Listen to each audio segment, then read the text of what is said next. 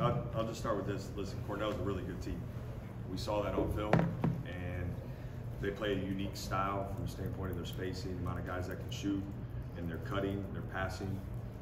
On a quick turnaround, really not a lot of time to prepare. I was really proud of how our guys made some adjustments throughout the game to ultimately get the win. So, any questions? Yeah. Jake, Bruce didn't play the final 10 minutes. Is he okay? And how is that navigating without Bruce on the floor?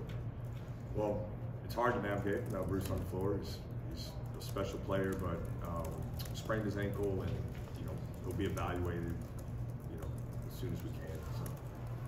In the first half, what was it that was so challenging about their offense? A lot of backdoor cuts, easy success. It felt like there early they get a 10-point lead. And what kind of adjustments did you guys make defensively? Yeah, against them you have to change your help and your gaps, because if you get away from your man to protect what will be a normal gap, they're so good at cutting. So that was a big adjustment, because it's something we've gotten better at and focused on over time, and we practiced for a day really and a shoot around to try to make that adjustment. As the game went on and got started, we reverted back to kind of what we've done really well. This game that opened up some lanes for them to cut, and our guys were able to adjust. Though I thought, throughout the game we got better at it, but that was a big difference. Just our help position. I think one of the main difference makers in this game, when you look at just thinking of the stat line for you guys, was rebounding, and that was a topic of conversation down the stretch, an area you felt the team needed to get better in, and had 8 guys I think with at least 4 rebounds. So what do you see in terms of the collective rebounding effort for the team? I thought it was great, both sides of the ball. We were able to finish some plays, and we got on the offensive glass. It was really impressive. We felt that was an area we needed to be aggressive and assert ourselves in, was on the offensive glass. So obviously Felix set the tone with that, with 7 offensive rebounds. But we held them to, I believe it was 0 offensive rebounds in the first half. They got a few there throughout the second half, but rebounding we knew was going to be really important, and we felt like it was an advantage for us. So I thought our guys stepped up. In that final minute, there were a bunch of different guys making important plays down the stretch. Not just Jamison's 3, but Evan's pass, Devin finishing that play, Dale hitting a couple big free throws. But I guess what was it like to see so many different guys come up with important plays in that final minute? That's been the key the last now I think 5 weeks. Is we've talked about the depth of this team. There's a lot of great pieces, and they've really come together, and you're seeing it with the way they're sharing the ball and reading the game. So I'm not surprised, and I think it's part of the challenge, coaching them is figuring out maybe who has it, who's got the hot hand at the right time, and we have just so many unselfish guys who are capable of doing great things for us, so it's pretty natural. Jake, you got a handful of programs, high major programs that could have played in the NIT that for one reason or another said we don't want to play in the NIT. How do you think this is going to benefit your guys, especially the guys that have eligibility that are going to be back, the freshmen and sophomores, to play in this kind of tournament?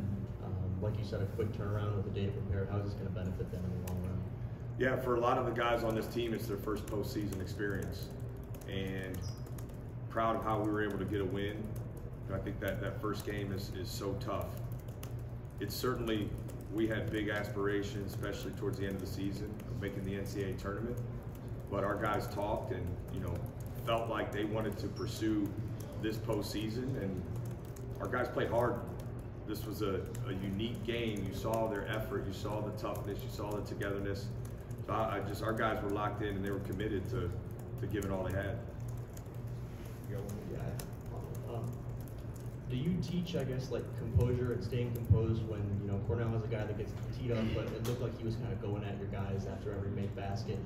None of your guys really snap back at him, and then in the end, you get the free throws because your guys stayed composed. Is that something that you have to kind of hammer home to not snap back, or is that something that some of your guys just have that maturity already? There's a balance.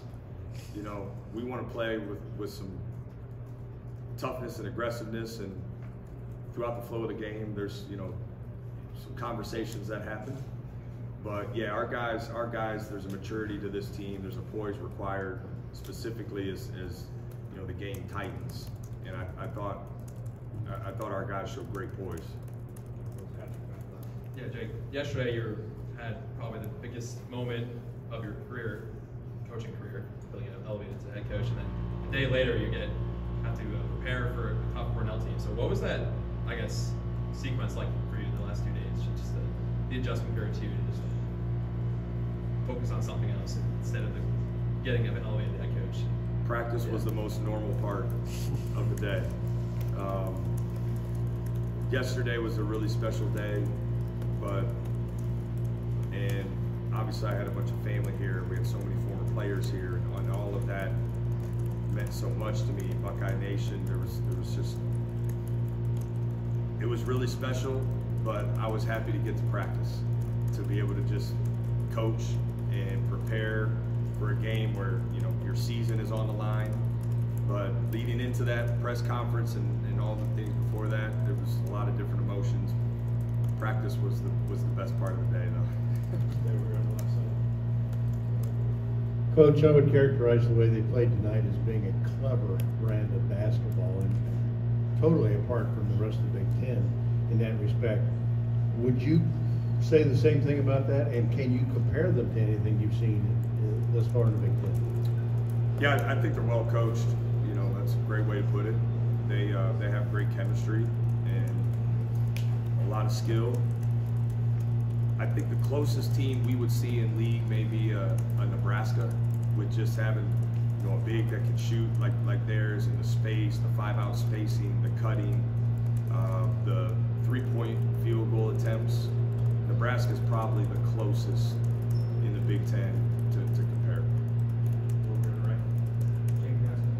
Thank you. I'm sure you looked up and saw the crowd, I guess, before the game. The upper decks were closed off, but I guess down the stretch, how much did the crowd help you guys out in the big lobs, just down the stretch of the environment? I thought Buckeye Nation, everybody here was great. This was a quick turnaround. There wasn't a lot of time to prepare and plan and, you know, all of those things. So really appreciative of everybody that came out. The energy in the building was awesome, and it helped. It helped us, you know, finish the game. And so thank you to everybody who showed up. You know, I know what to expect, right? With such just a quick, from the time you find out who you're playing, when you're playing, to when you're actually playing the game, I thought the support was awesome. Jake, you've had games that have come down to the last seconds when you've been coaching here. This is the first time you've been in a situation, game on the line, and you're in huddles that are late. Did your voice feel any different coaching a team through a situation where the game's up for grabs, it's the final minute, and if you lose, you go home? Did anything feel different when you were in any of those moments, knowing this was all firmly on your shoulders this time? No. I think the reps that, you know, I've been able to get here over the last month have helped, and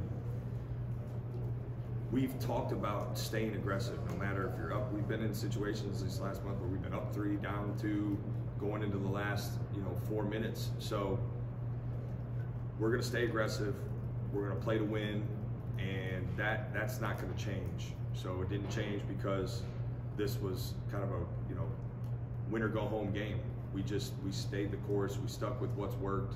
We stuck with, how we're going to be as a program moving forward. And listen, guys need to stay aggressive so they can be the ones to step up and make plays. That's what you saw. You saw like Jamison's 3 was big time. The read of the press break, and that's players doing that because they're playing aggressive with confidence, and they know that we believe in them.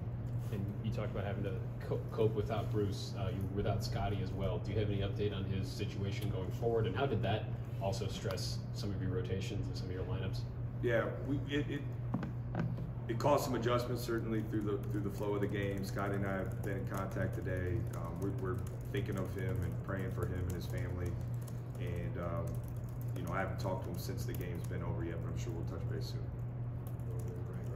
Kind of like Adam's question, did this feel any different for you? Not so much the team and the players, but 2 days ago you were one thing, now was there anything different? Did you feel more pressure? Did you, now that you are the guy?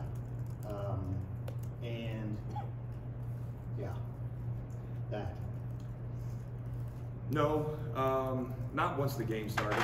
I think leading into the game, it was a little bit different, a little different feeling. Kind of I tried to keep the routine that I've been doing before games the exact same. But yeah, is it okay to admit with a little vulnerability that it felt, you know, maybe a little different? I think, but once the game started, it was back to doing what I loved and you know, coaching guys and coaching hard and, you know, coaching with passion and energy. And we got a great group that, you know, makes this really fun.